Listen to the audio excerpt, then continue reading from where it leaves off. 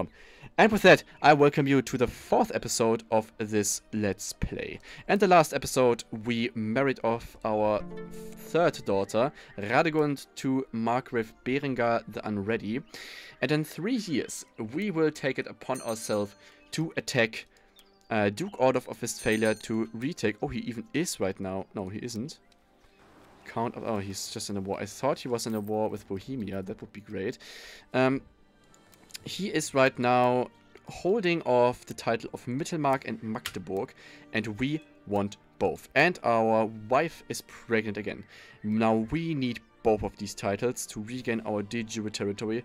This territory was of course gained through his father Bernhard of Westphalia, who waged a war against the Lutetians, against this guy, I think, Lech II? No, Lech I. Who conquered this territory against Lech I, and we have to regain now this territory in 3 years. The peasants of Stade are quite far apart and spread out. Your spymaster Luda suggests investing in a provincial messenger system so they can communicate with other kin more easily. He claims that doing so attracts more peasants to the economy. Yeah, an excellent idea. Now we of course have to take some prestige with us, because that would be a costly and very, very hard war to fight, because Adolf of Westphalia, he's one of the most powerful guys in the entire kingdom, empire. Marshal Lima told me about this idea. I couldn't really understand what he was talking about, but he admitted his belief that this would improve his military. Adopt the martial ideas, of course, to get a little boost on martial innovations. Interesting, the Emperor of Rome usurped some titles, and there is a sickness approaching us. Ah, yeah, consumption probe started. Let's see if this overruns us. This, of course, will delay a lot. I don't know, but it seems like it only goes through Saxony, not to our capital, Luda. And we have another daughter, Attila. Let's call her rather Heilwigna. Katharina. Ah, Katharina is always a beautiful name. And the Emperor overtook the guy down south. Okay. Yeah, we have to take a close look at this. Of course, we have to take away Westphalia. No, Mittelmark and Magdeburg from the Duke of Westphalia. Let's wait for that. Yeah, let's just speed things up now, because we just need to wait. Okay, he makes a vacillation war against Obotritia. And I wish to invite you to attend a military drill. Of course, we need every single help we can get. Do I even owe a favor? No. And we got nothing, sadly. Yeah, but, I mean, it is what it is. Okay, we're going to make another traditional faction. Oh, I didn't even saw that. This faction grew. Of course, we're going to send out the invitation to the huge faction, the traditional faction. And we're, of course, going to rally some support, because he's right now fighting a war. And we're going to propose financial aid, which sadly failed. Yeah, the traditional faction is right now very strong. Even the strongest right now in the realm. Yeah, we are a force to be reckoned with. And lots of peasants have been moving to the county of Altmark lately. Your steward Michael suggests building new roads in order to make it easier for the peasants to reach their central holdings. He insists that in doing so, the county would become more prosperous. Let Michael do the construction, actually. And our truce is expiring. This is the last year of the truce, and we're of course going to delete all that. Let's return to my court and council. Great. Now we wait until this year is passing by. Fellow member of the Imperial Court has died in personal combat. I regret events forced me to sully your hands in this manner. But unless I swear no form... Ah yeah, we cannot form any factions against him. Does that mean we get thrown out of the traditional faction? No. This just means we cannot form any negative factions against him. The normal ones still can be done. Yeah, is now known as the Fearless. This is, of course, a great name. And we got the Duchy of Mecklenburg. Great. Obotritia is now a vassal of the Reich. Emperor Heinrich III of the Holy Roman Empire known as the Fearless. He's, of course, a great leader right now, and we support him every single bit. Now we just have to wait. Yes. Some stuff is happening. He releases guys from his clutches of imprisonment. And invite to a plot. Duchy of Westphalia. We're actually going to support this plot. Where is it? My plots, backed plots. Of course, we're going to actually help him there in his little endeavor. Declared Imperial Religious Reconquest of Sardinia. Count Rodolfo has clearly not fond of you. Recently, relations with you and him made worse. I don't really care. I'm sorry. Inquenso of the Florentine Peasant Revolt has declared war on him.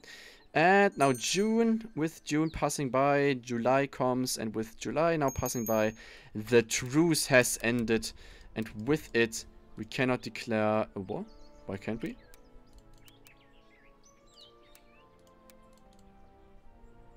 Declare war?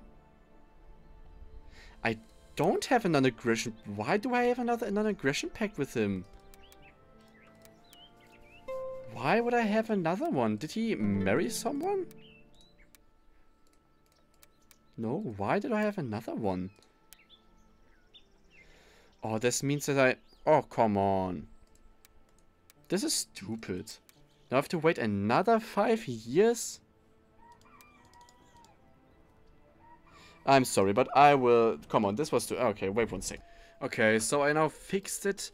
I fixed the entire truce thing and non-aggression pact breaker thing. Because at a certain point it was just silly. You know, I'm not doing anything against it. I'm waiting for my truce to expire and then I get a new non-aggression pact even though I didn't even want one. Yeah, I just personally find that quite stupid. So yeah, I just declared the war manually and removed the non-aggression pact breaker modifier. Yeah, so yeah, okay, we're going to make the big war against him, just to show it to you. Here, you can see it. This will be a great coalition against him, together with Bohemia, which I will call to arms. They will hopefully answer my call. Oh yeah, I forgot to disable the cheat menu.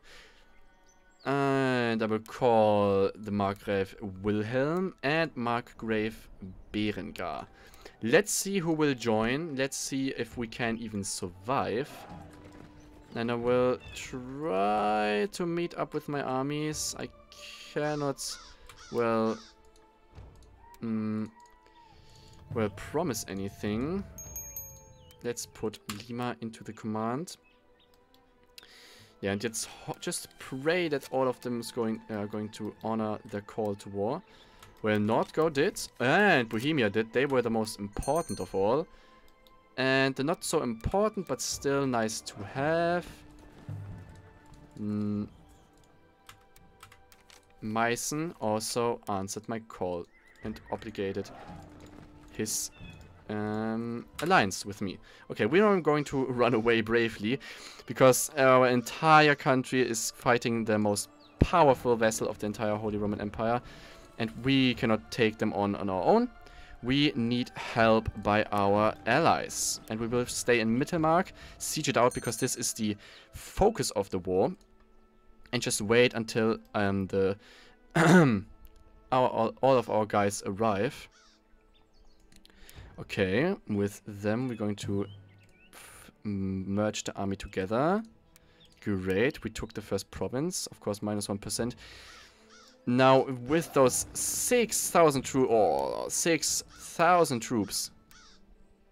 Yeah, he took some. He hired some people. We're also going to hire some people because I don't want to let anything for chances. So I'm going to recruit the Bavarian Great Company. Where did they spawn? Oh, in the north, in Stade. We're going to recruit them so we can smash this army of Count Konrad. Ooh, Count Konrad, he sounds interesting. Who is he?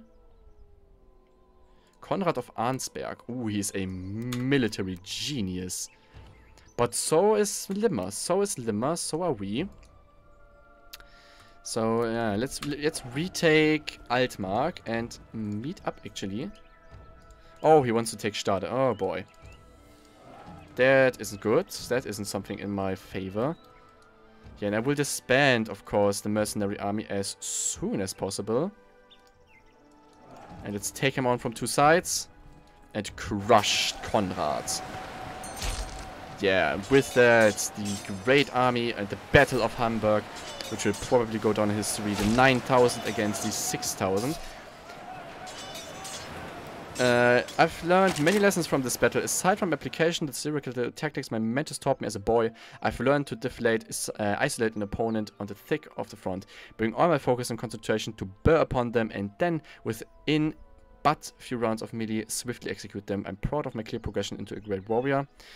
I'm making more and more progress in fighting wars. And with that, we won the Battle of Hamburg. And with that, we can also disband quickly our mercenaries.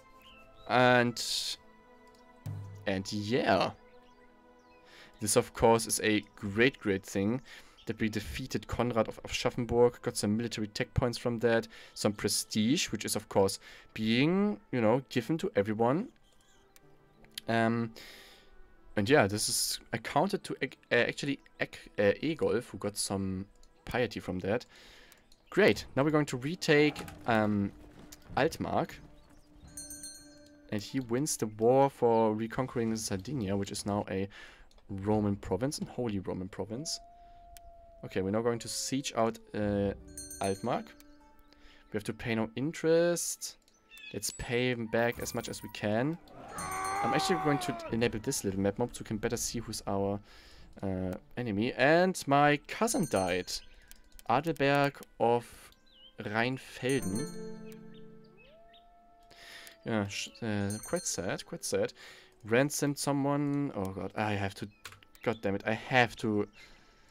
make this all in here, because this is a bit annoying. Okay. 33%, 93%, and now we crush the small army. Yeah, this was a major defeat for the Westphalians. And also you see here, those vassal battles, they can get very bloody. Like, they can be unbelievably important. And we are now a novice fighter. And now the Battle of Mittelmark Tribe, actually, Mittelmark Tribe, is now taking place. And we destroy the Westphalian army once again and win this decisive battle against the Westphalians, which of course makes us somewhat more prestigious, because we just won a war against a way bigger opponent from us.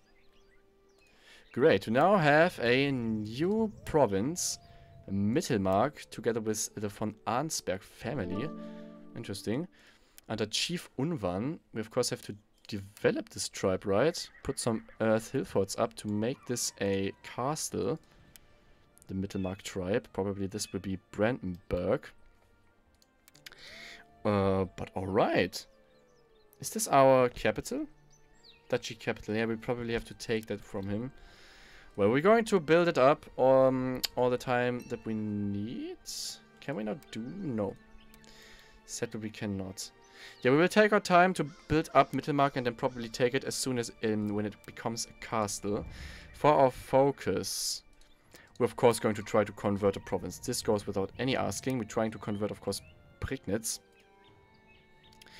And we have an idle council member, Altmark, who suffered more. Altmark suffered a lot. Yeah, because it was took over. And he has to administer the realm. Ooh boy. And the military spending actually kinda was too much. But yeah, with winning the war, we of course now own more land. And this makes us a lot more powerful in the region. Very great. And our little son Bernhard is actually closer to become... No, he is an imbecile. Oh god, we will play an imbecile later on. What is going on? Even our oldest daughter, she's also an imbecile. This will be very, very fun to play a buffoon and idiot. Oh, God. And we can hold another tradition faction. I will hold that one, and then there will be the end of the episode. He even called a favor for Oldulf. Are they two in some sort of way related to each other? Huh. Ooh, maimed. Oof. Vigilant and Imperial Commander. Oh. One by one, the lords and ladies of the faction assembled. 80% of the faction, of the leader's strength. Countess Sophie of Loon, Bishop Appo of Leech, Gunther of Schwarzburg, Archbishop of Friuli, Borgovale, Luca, Manobello, and Pisa. What do we want to do, actually? I want to strengthen myself, actually. Hold a self-congratulatory speak, and it made all the lords like me a bit more. Alright, let's assign 2 new commanders. Maybe even I can buy one. No. We're going to take someone we know and love. And Luda is, of course, someone we know and love. A very old friend of us. Okay, but we become quite old now. And Bernhard will get the realm. I don't know how this will affect us. A complete idiot will get this. Oh, and we even converted a province? Or did we just convert someone? We converted just a guy. Oh yeah, we have 2 new child focuses. Let's do them. And yeah, oops. I'm very sorry. Didn't saw that. 1, 2, 3. And we get the number 8. So she will be trained in the arts of war, interestingly. And we will assign for her a guardian. Lima, of course. And let's do it once again. Oops. No, not 6. Yeah, 1, 2, 3. Number 3. Tietburger gets... No, not Tietburger. Her... No, her sister. No, where is she? Wasn't there another one? Radegund. Radegund gets heritage. I mean, why not? Teaching them where they came from is something very important. All right. Protect council appointments. Protecting where the powerful vessels may be dismissed. Interesting. He's killed by a rebel. Agnes Ortful's daughter, my sister, my daughter-in-law. My steward Michael has been hard at work at Altmark, increasing infrastructure and motivating the local people to work even harder. We pay some interest for our loan. What do we even have to pay? I think we just have to pay a small loan. This is payable. This is doable. We just need some time to really regain our strength. Yeah, I'm not going to vote for that. But I'm probably going to vote for burger obligations. Now that one is hard to do. Oh, he is for that. Oh, the council is even for that. Let's just then vote for that. Pretoria of Arborea accepted the peace offer. Great. Yet the Holy Roman Empire reigns supreme. Interestingly. Oh, and even Denmark has a great game. Oh my god, and Switzerland just broke apart. Ooh. Well, the Lords of Nordmark have approved the institution of highly tax-oriented burgher focus. This, of course, will make our taxes even higher. Which is just wonderful. Now, can we revoke the title? We cannot. But what we can do is save for the Earth Hill Fort and make it a wooden hill fort. The conversions of the Luticians, interesting. The old Luticians, and we even have Krutoy. Yeah, the Kuticians are now Catholic. This is, of course, great news. We love to hear that. That means we don't have to worry anymore about our Slavic companions in the north. Alright, great. He doesn't even like us. Broken a truce. Yeah. As I said, I tried to remove that. Because I just thought, I mean, come on. We worked our ass off and waited until we finally got away with that little trade. And then it just reappears. I don't know. Okay, so I'm going to call now the 5th or 4th episode. I think this is the 4th episode of the Citadel project. I hope you enjoyed that, and we will see us again in the 6th episode. Until then.